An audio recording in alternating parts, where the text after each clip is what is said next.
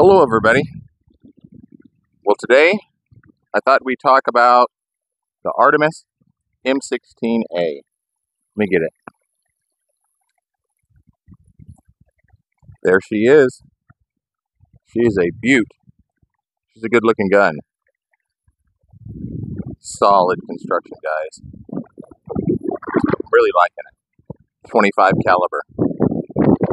Wood stock. All metal construction. With a moderator. It comes on and off. It's awesome, guys. Take a look.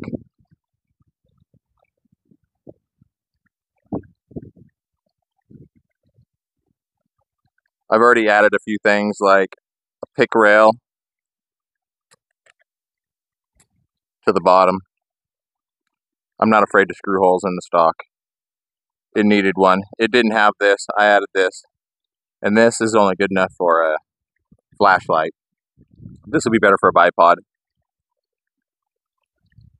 Look at that, everybody. I thought we'd do a little bit of shooting with it today. There's a few videos out on it, but not a lot. Well, let me say that the cocking lever is easy. When I say easy, I mean smooth. It is got a little bit of a pull to it, but this is also cool.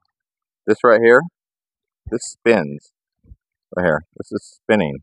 So basically you just kind of hook your finger on it and pull and it just rotates on it. It's nice. I like it. Regulator gauge, fill gauge, fill port.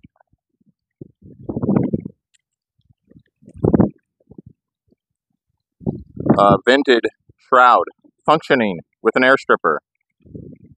There's also baffles in here. It's not 1/2 and 20. It's something else. I don't know. The magazine is all metal. All metal. It's the kind nobody likes, where you got to rotate the clear lens, hold it, flip it around, put one in backwards, then you can flip it back around and load them all in. Nobody likes that. I'm going to get a new one, whether it's a Maple Customs Products or a Carm, either or, I'm going to get them. One of them. Maybe both. Who knows? Not a fancy scope. It's a, 4 to 16 by 42, adjustable objective, illuminated reticle, nothing fancy. It works. I only use it because my side shot, my camera does good with it, so that's why I use this scope. I have a couple of them, actually. But I wanted to show it to you. I have a whole bunch more I've been wanting to show you. This is my newest, so sorry. I skipped those other ones and you got this one. And to see first. But I thought we'd go to my back porch, shoot at 50, 100, and then, yeah, it's a beautiful day. Come on. It's a little windy. I don't know if you can hear it on the mic. I'm trying a new mic out. I'm trying to be, so everybody can hear me and I don't have to be up and on the camera. So, that's it. It weighs 10.5 pounds, as you see it, well, as you've seen it with the bipod. Full magazine, full of air, scoped, 10.5 pounds. What does it weigh with none of this on it? I don't know. I didn't weigh it. I can say it's quiet also. It's not loud. This is working. Yeah, I like it a lot. I put the gauge cover on it. It didn't come with it. I have a whole bunch of them, so I just threw it on it. You can take the bottle off. Why it's full of air. I plan on putting a carbon fiber one on it in the future. Maybe bigger. I think so. Wouldn't it look good? I think so. I think it'll look good. We're going to shoot probably FX 25 grains. That's what's in this magazine right now. That's most likely what we're going to shoot on the back porch there. But, yeah.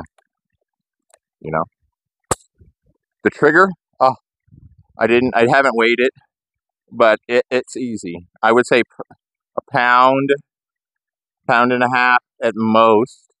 I don't think it's that even, but I will have to check. I've only had the gun a few days, so but I'm already liking it. I can already tell you, it was shooting at 800. That's what it's supposed to shoot. It's supposed to shoot 850 feet a second with 25 grain, and it's what it did.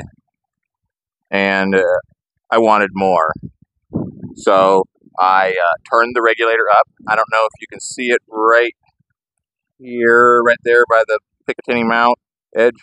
There's a hole. You can adjust the regulator up and down. You can only do down after you degas it. You can go up under pressure. And I have it set now at it's like 160 bar. It was 150 bar. I went up about 160, turned the hammer. Actually, the hammer was already adjusted all the way in, so there was no more to adjust. So I took the hammer adjuster part out that screws in and out, and threw a little washer in there. Threw it back on there. Gained a whole turn of squish. Raised the FPS along with the regulator bump. It raised the FPS to 850. So that's okay. I can deal with that. Let's go shoot it though. Enough talking about it and all that. Let's go shoot it. That's what everybody's here for. Shooting it.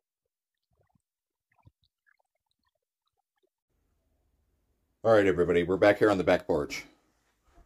There she is. We've got the side shot on it. Mounted in the Caldwell Precision Turret shooting rest. Donated by Dave. Thank you, Dave. That's what we're going to be shooting, starting off. We may shoot some of those. I don't know if you guys, where you get your pellets, but I highly suggest you get them from the pellet shop.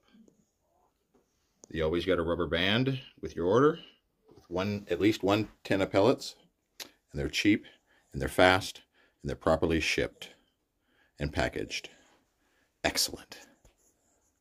We're going to be shooting at the usual shooting areas.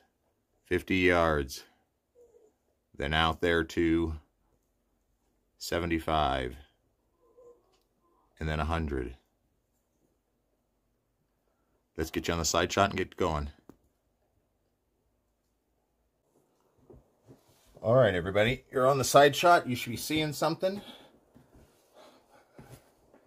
Let's take a gander.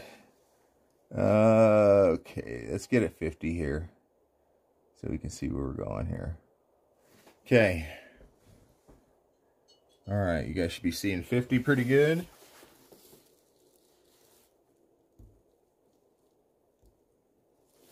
Okay, yeah, good enough. Okay. That's we got a magazine fully loaded, FX 25 grain pellets. 25 cal.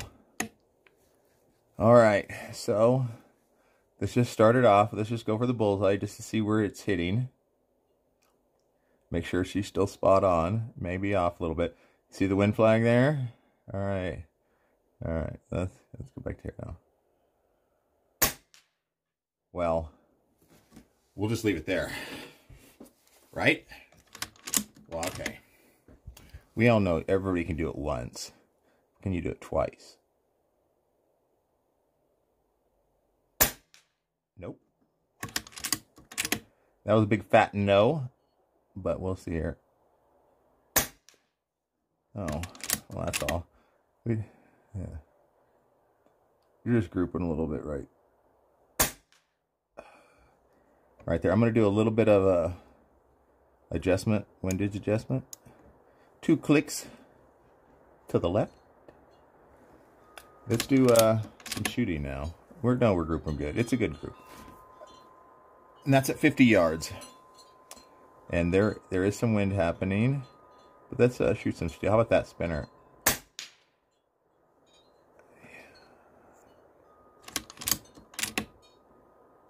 I'm going to reload this magazine maybe a couple times for everybody. I wish I had more than one magazine, but that's all it came with. And a single shot tray it did. And a degassing tool, so We can't leave those out. Let's go here.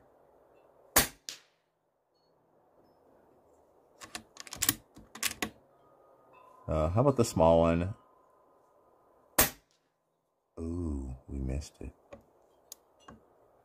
I made a one-click adjustment on the scope.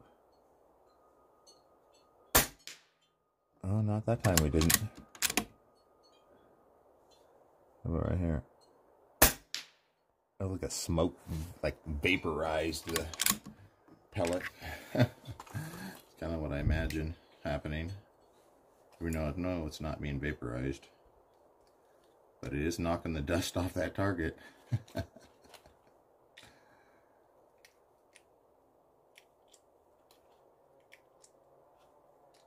I'm loading another magazine. We're out. It only holds 9 pellets, so, which is okay, I guess. A lot of 25s only hold 8, or they hold a whole bunch.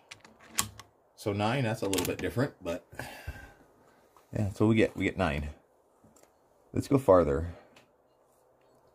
Let's go over there. Okay. That stuff right there is at 75 yards. So I'm guessing we're going to have 1 mil of hold. I seen the wind drifted over slightly. There we go. Just a little bit of compensation for it, and it's all good. I like that spinner target there. I flew through the hole between the pink and the white. That's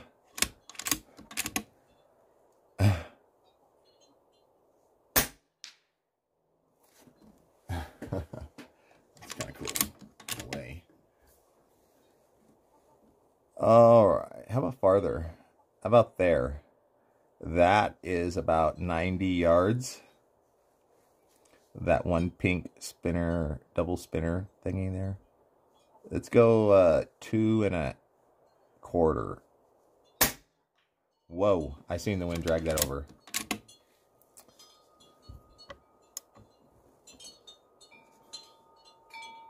Try that again. A little bit of wind compensation. No. It is breezy out there.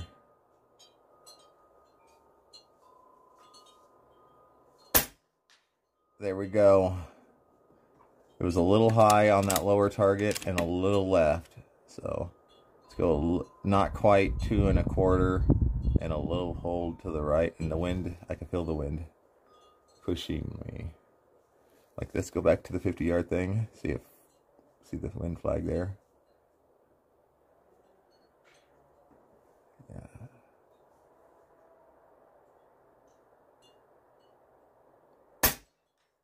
Yep. Another gust. It's like, that's another advantage of having a little bit faster speed, is that you can buck the wind.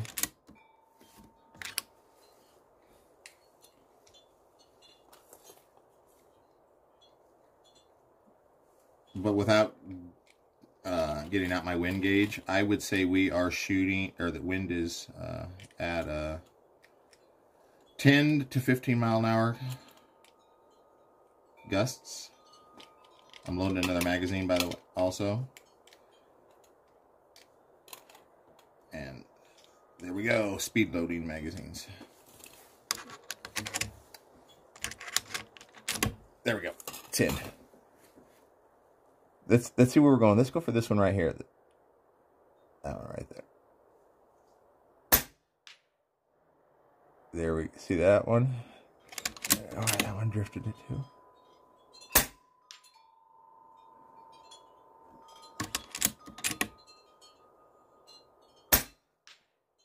Well, it's consistent on the drift. Yep.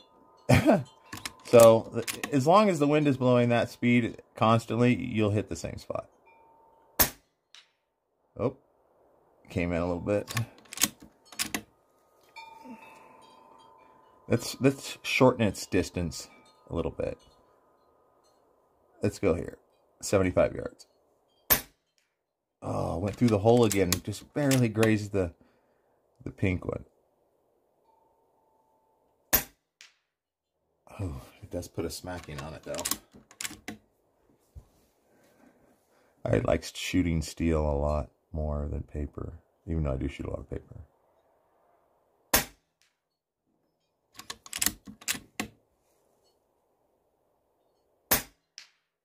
Yes. All right, everybody. One more magazine. I'm going to load it, and then we're going to call it good on this one. I'm going to do another video in the future with chronograph and probably a decibel reader, probably a pull the trigger. This is kind of like a out of the box kind of thing. I did do a short video on YouTube of just unboxing it, and that was really short. So if you want to see what the box looks like, go check out that short.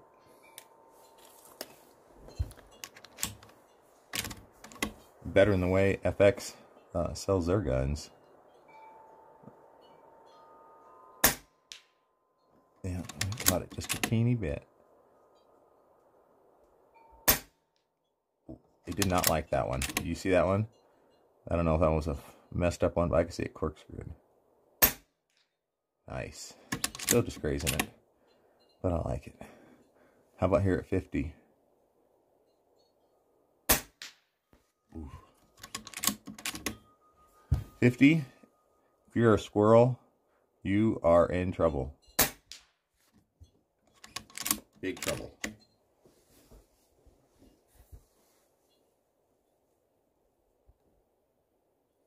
How about that one right there? Yeah. Big trouble. If you're a squirrel at 50. Okay, here, this tree right here, this is 75 yards. There's a little bird spinner on it. Let's see if we can hit that little, it has like a little spoon on the bottom. Yes.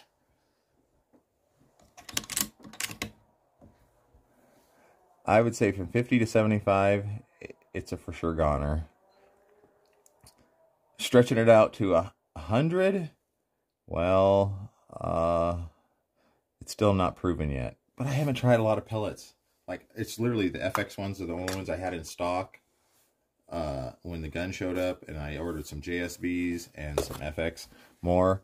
So, and there's a lot more other brands, so we will shoot them. Last pellet, everybody.